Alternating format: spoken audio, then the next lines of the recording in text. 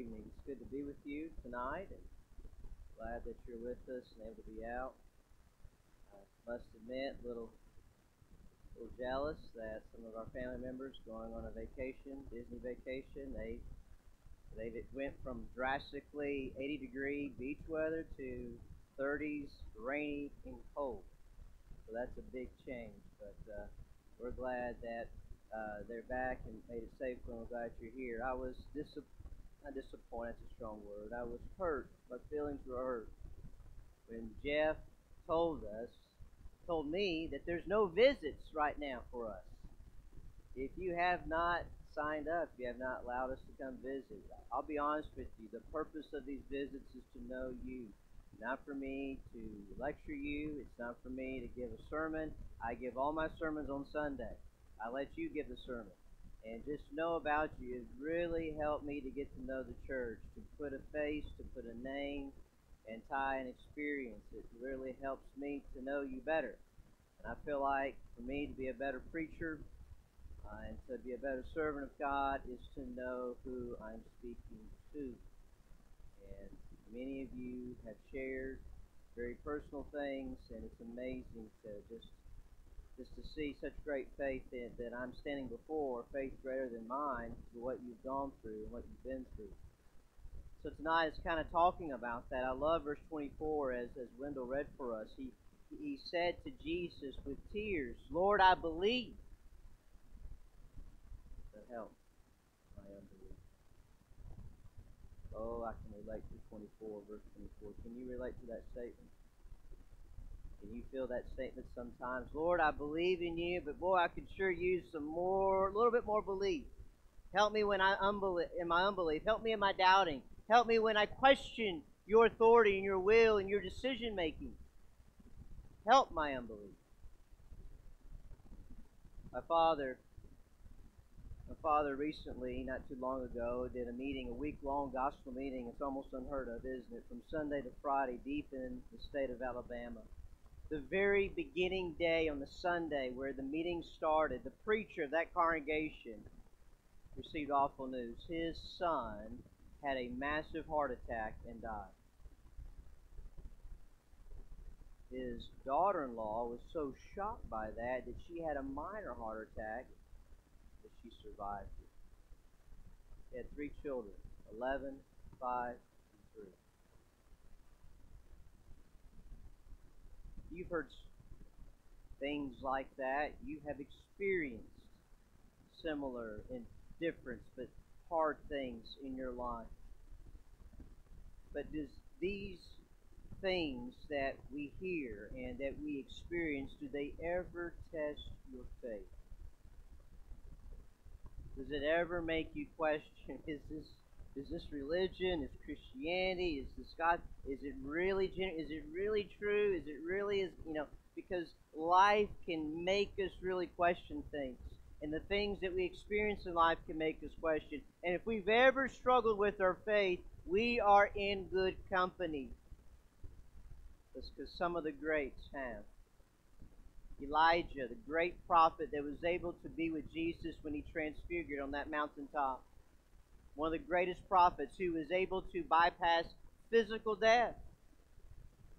But in 1 Kings chapter 19, he had a pity party. He had a depression set in, and he told God deep in the cave that I'm alone. There's no one else like me.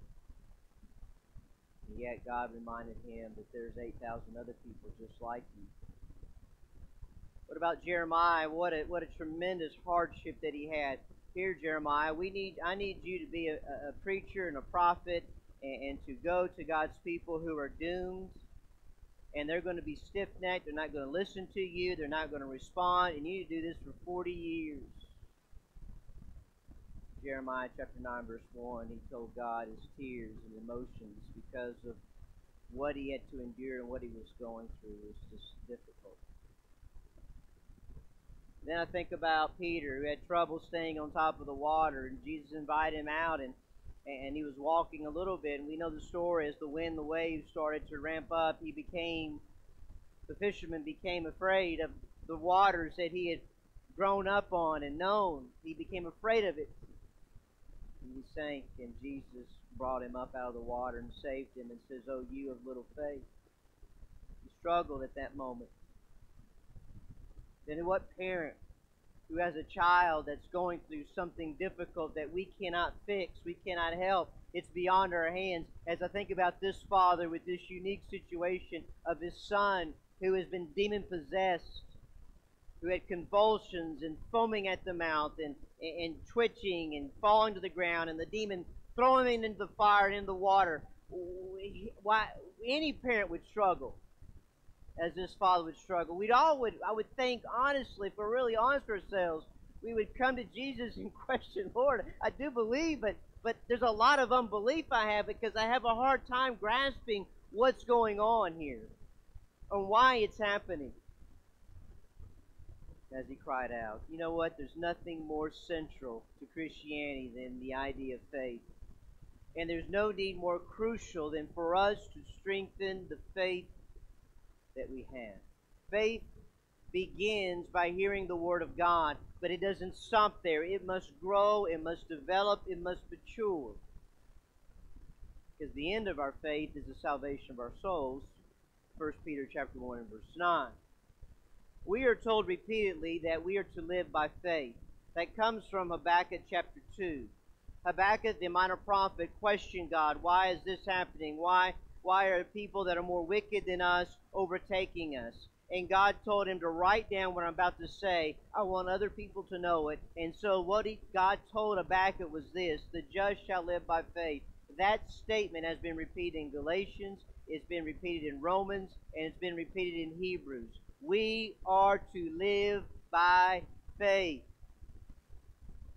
not by sight. We cannot please God without faith. It's impossible. As I mentioned last week, we are to have the shield of faith as we defend ourselves from the wickedness of this world, and especially of the evil one. It is the victory to overcome this world. Faith is the victory. But even with the importance of faith, there can be times in our life when events happen, when things take place, to where we even question, or we can, with what we believe in, with what we trust. We look at something, how could something tragically happen to something like a child? We can struggle with that. We can allow that to entertain. We can entertain it a lot to where we need help, not with what we just believe in. We need help with our unbelief. Let's consider this story and maybe helping us to strengthen our faith wherever we may be in our life and the journey and our process that we're in, to making sure that we are leaving here with strong faith, faith that can grow and mature as we continue to stretch it, as the world stretches it, so that we can continue to trust God and depend upon Him even more, especially in things that we don't understand or have an answer for. We need to trust God even more. It's not surprising that if you look in Mark chapter 9, the very beginning was a very high moment. It was when Jesus took Peter, James, and John to that mountaintop, and there he was transfigured into a different form. And as he did that, obviously Moses and Elijah appeared with him, and that event happening, and they were talking about what Jesus would fulfill in Jerusalem. They're talking about his death that would soon happen. And obviously God making it clear with Peter trying to make 3 different altars that this is my son whom I love, hear him. It's always nice to be at the mountaintop. And I say mountaintop, I think about camps. I think about retreats. I think about really spiritual uplifting moments to where we set aside the things and the cares of this world, and we're together with God's people, and we just really grow from that. We're inspired by that. It builds us up. But then we got to realize we got to leave that and come back to the world, because that's really the majority of our life. It's down off the mountaintop. It's there among the playing fields where we mix among the people as well as the problems of life. That's the majority of our life. We can't always be on the mountaintop. We can't always be at those places, because we have to be among the life. First and foremost, we have to make a living. We have to learn to be equipped and live in the world that we live in day in and day out that we face. So as they came down off this mountain, there is immediately this problem that persisted among them. There was this desperate father asking Jesus to help with his unbelief. He openly confessed in looking at and thinking about this as this led to that. If you look at verse 17, the father steps out of the crowd. He says, "Teacher, I brought my son who has a mute spirit." If we use the accounts of Matthew, Mark, and Luke, which all give us this story but provide different details, here's what we can summarize. Number one is this: the man had only one son, the one that he brought to Jesus. Luke chapter 9:28 tells us that the boy was unable to hear, but he was also unable to speak.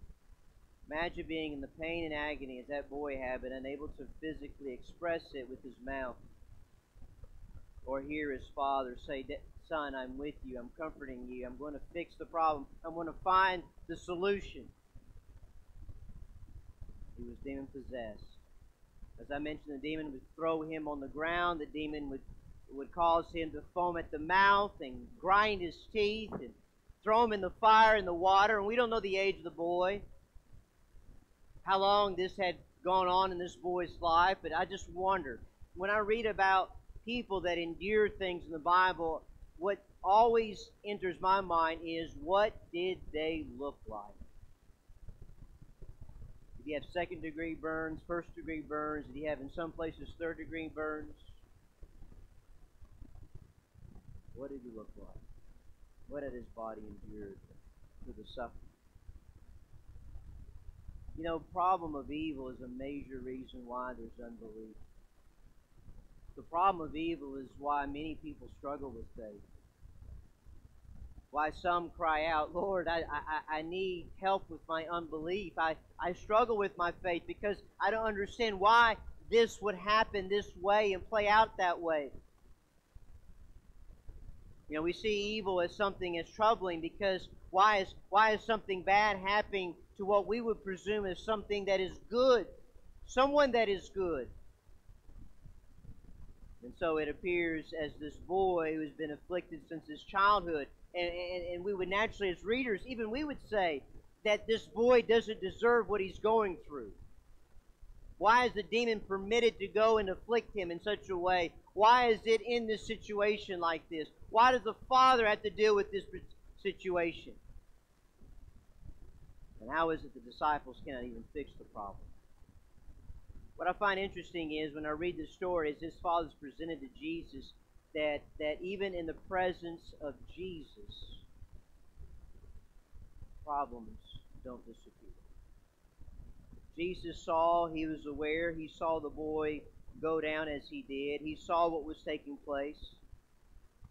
And all this took place in front of Jesus in his presence. It wasn't like he was just going on word of mouth or going on what the Father says. But I find interesting what Jesus says. Faithless generation. What he says beginning there. The scribes who were questioning disciples and why they couldn't do what they thought that they could do. They had no faith. The multitudes that followed, their faith was very surface level. It was, "Well, what have you done for me, Jesus? If you can do what we want, if you can feed our tummies, if you can heal whoever that we think we should heal, then we'll follow you. But when you start teaching and when you start telling us what we need to be doing, well, I don't know about that." And so the Father and the disciples' faith were very much shaken by the situation. The only one present that had unquestionable faith in Jesus was obviously the demon that had possessed the boy, because even the demons believed and they shuddered. Other occasions where demons would possess people, they would say to Jesus, "Have you come to destroy us before our time?"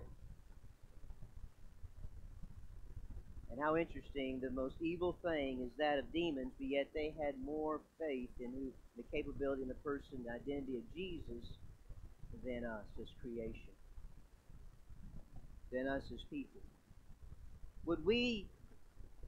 How would we respond today if that took place? Do we Do we sometimes throw our hands up in circumstantial events? Is God confined to a moment, to an event, to something that I'm going through?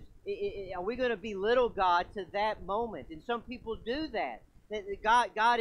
God's confined to this death. God's confined to this disease. God's confined to whatever I'm facing. And if I don't get what I want, then I'm just going to abandon God. I'm not going to follow Him. God is not a problem. God is not a circumstance. God is not a situation that's difficult. God is God, the Creator, the Sustainer of this life. He's bigger than any moment and problem, any day that we go through, any event that we go through. He's much bigger than that. The problem we have as people is when we start to minimize who God is. We cannot equate God to one event. We cannot say, whether it's fair or unfair, that God is good, therefore life must be good. We can't do that. Because A, we are creation itself and we're not God, and B, God cannot be defined by a moment. He's infinite. He's all-knowing. He's all everywhere. And so is our faith wrapped up in whether we have success, whether our days are good and everything is going well and our faith is going? And I would propose to you, if that's your life and that's your mentality, you're no different than the multitudes that got their tummies filled, that got their way, and Jesus met a need. They were willing to follow Jesus. They were willing to make Him the prophet and the king. They were willing to prop Him up to where He needed to be until life got difficult. And they stopped.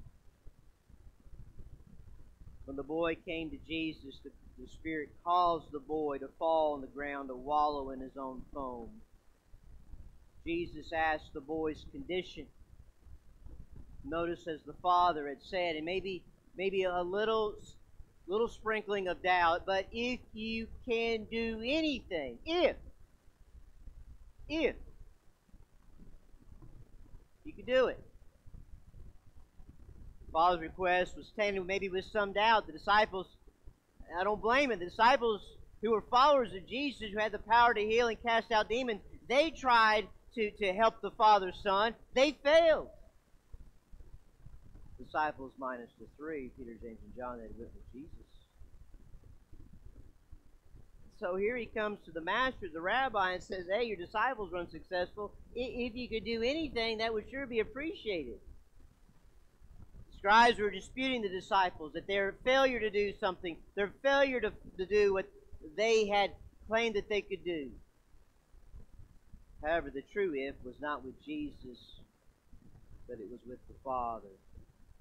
In Mark chapter 9, verse 23, Jesus says, if you can believe, all things possible, all possible to him who believes. See, Jesus turns it back to the Father. It's the challenge through what Jesus is saying. The challenge is not with God, the challenge is with us. Our expectation for God doesn't make God exist. I've said this before, but it bears repeating at this point. If none of us believed in God, there still would be a God. Our believing and thinking and wanting and desiring doesn't make God or create Him. He made us. So the problem was with the Father. God is God regardless if your prayer is answered the way you prayed, regardless if the situation is met according to your liking or not. He's God. Paul reminds us of that when he asked 3 times for the thorn in the flesh to be removed. And he was told no. He still saw God as God. The concern is not whether God can heal the boy. The concern is whether or not can you believe in the actual God of heaven and earth. Can you believe that Jesus Christ is the Son of God? That's the overall question. It's not whether can you meet this need in my life. It's whether will you bow down and surrender all other things and submit to me. Can you do that? If your faith may be failing you and you feel like you're being tested more than usual, have you approached God with the correct problem? The problem is not a sick relative. The problem is not diseased body. The problem is not having a bad day. It's not the loss of a job. The problem is how you see God, or the lack of it. There are so many distractions.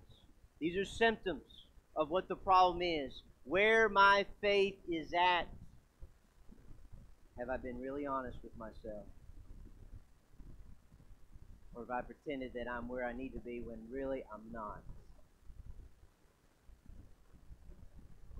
Like the Father, it's a time to be open and honest and confess to God the real problem, to get to a point in our prayer to say, God, I really believe, but life is struggling. Life is testing me and it's tempting me, and I'm really starting to have some doubts and unbelief. And I know that it's not with these things. It really is my relationship to you, and I want to better that. I'll tell you something, folks. If our relationship is where it is with God, then whatever we face in life, we can overcome, because the Bible says that with faith we can overcome this world. If God is who He says He is, and we have that, and He is the God of our life, and we love Him with every being and fiber of our life, and we trust in Him and lean not on understanding, then the symptoms of this life, because of weak faith, will not be there. That doesn't mean we'll have a bad day. Does that mean we'll have disappointments? It doesn't mean that we will feel like we're defeated in some things. Those are natural human things that are going to happen. But at the end of the day, God is God. And we haven't dethroned Him because of the problem. The second point that I want to share is this, and that is faith trusted. It wasn't read for us, but if you read a little bit further in verse 25, after He heals and everything is done, the disciples come privately to ask Jesus. Verse 28, when He had come into the house, the disciples asked Him privately, why could we not cast it out? He says to them, this kind can come out by nothing but prayer and fasting. They question their own belief. They question their own ability. Why couldn't we fix the problem? Why couldn't we help the Father and His Son? They had cast out demons prior to this problem. In Mark chapter 6, verse 13, it tells us of that. Why couldn't they do what they have done before at this moment? According to Mark's account, in Mark 17, verse 20, Jesus says to them, because of your little faith. Your faith is little.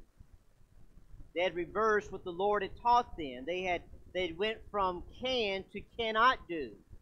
They had failed to do what they should do and what they had succeeded to do. Yet Mark adds that this kind cannot come out unless it's by prayer and it's by fasting. I think that's interesting why Mark provides that and why Jesus says that. It's interesting in this fact is it may be because the disciples are kind of waning a little bit in their prayer life. I mean, it's a natural tendency. If you're given the power to heal and cast out demons and you start doing that, what begins to happen when you can do extraordinary things that you once could not do? You start focusing on what I can do and what I can accomplish in my abilities, and we can lose our sight on, no, what really is going on is God. God is doing. It's really not. You're just an instrument. You're just jars of clay. That's all you are. See, in our culture, in our world, even today, it's me, myself, and I. We want to promote ourselves. We want to get our agenda out there. We want people to recognize us and how good we are and how well we do things. And that's the temptation. It's always been a temptation.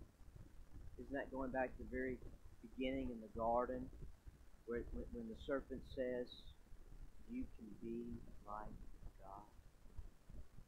Oh wow, we've been following that since then. Instead of submitting to the only God, promoting ourselves to do like God. Disciples were not where they needed to be spiritually to be able to do this. It appears that the Lord was maybe pointing that out to them in a very dramatic way, and by this cannot come out by prayer and fasting, except for prayer and fasting.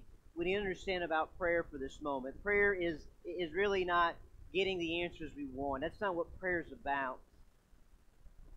It's not bowing our heads, and focusing our minds to God and letting God know and ask and you shall receive. Ask anything in my name and you'll receive. It's not really about just asking and expecting what we want. Really, prayer is about us expressing, in a very profound way, expressing our dependency upon God. Needing God. Some have believed, looking at this, that maybe the disciples' faith had failed because they had shifted their belief from God to maybe what they could do. And now they were looking at what they could not do and how they could fix that. God was teaching them, Jesus was teaching them, what you need to be worried about is not what you can or cannot do ability-wise. What you need to be worried about and concerned about is your relationship to God and where that relationship is. That's always been the ultimate objective. That's always been the number one thing. It's a patriarchal thing. It's a Mosaical thing. It's even a Christian thing. God needs to be God and Lord of our life. Period. Period. Jesus, as he pointed to that, it's much easier for us to, as we think about God gives us, he blesses us with the things that we can do, and it doesn't take long before we go through life and think, I can wing it, I can do it because I'm good at doing this. And we start relying on our own ability.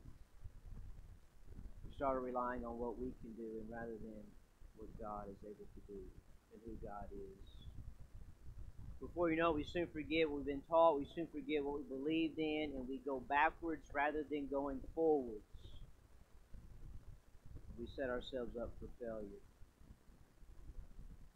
Faith begins at hearing God's word. Your faith doesn't end there. Faith must be fed. Faith must mature. And that maturity comes both in the good and the bad of life. It comes from the blessings and the difficulties that we face. And they're all reminders to make sure to assess whether or not it's not the events that take place that's the importance. What is the importance is how I view God. And what God should be in my life. Who he should be like. He is still the God of the universe. He is still the God of this world. He will continue to be, whether we doubt in him, whether we deny what he does, he still will be there. But he invites us.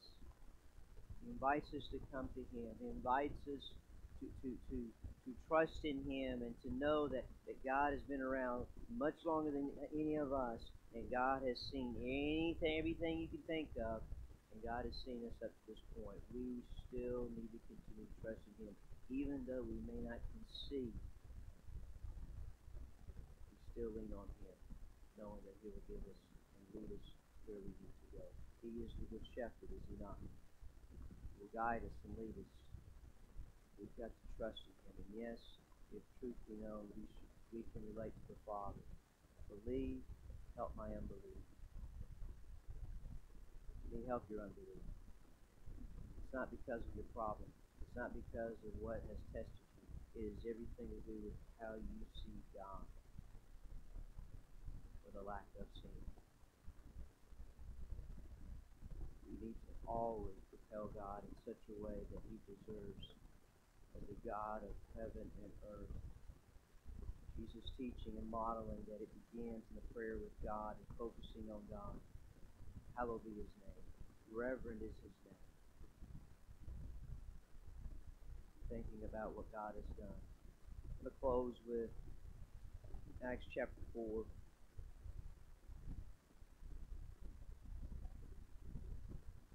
I would say this is a continuation of what we just looked at, the problem, the disciples' question, but then we see a change, a turnaround, and learning from life. In Acts chapter 4, when Peter and John had been arrested and been threatened to never teach Christianity, to never go and talk about these things, a good scare tactic, if you will, how did the church respond? What did they do? They prayed to God, and notice what they prayed.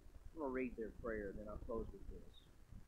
When they heard what had happened, that is, Peter and John arrested and threatened and beaten and so forth, they raised their voice to God in one accord and said, Lord, you are God who made heaven and earth and the sea and all that is in them, and by the mouth of your servant David have said, why the nations rage and the people plot vain things, the kings of the earth took their stand, the rulers were gathered together and against the Lord and against his Christ. For truly against your holy servant Jesus, whom you've anointed, both Herod and Pontius Pilate, with the Gentiles and the people of Israel were gathered together, to do whatever your hand and your purpose determined before be done. Now, Lord, look on their threats and grant to your servants with all boldness that they may speak your word. The entirety of that prayer was about God. It was about the nature of God. In that scary time, in that threat of persecution, it was about God. And that's faith. That's where faith needs to be. The more we focus on God, the more we focus on our relationship with God, the more our faith will grow and mature to where it needs to be in this life. Sam has selected the appropriate song we're going to stand and sing. I'll tell you something, you're going to have good days. I see in your future good days. I even see bad days. I see difficulties. I see things that come that are unexpected. I see things that come that are expected. I see the things that happen that we didn't plan. And hopefully I can see, and you can see within yourself, in all of it, my faith is constantly progressing up. It's mature. Because God will still be where God is at, regardless of what has happened. And we need to be mindful. We can help you, encourage you, pray for you, need strength, need forgiveness, whatever it is, need your faith to grow, to mature, and need to stop doubting. We are here to help one another in this life that we live together and struggle together. We are here together to help each other. If we can do that and pray over you, we'd love to do that. As together we also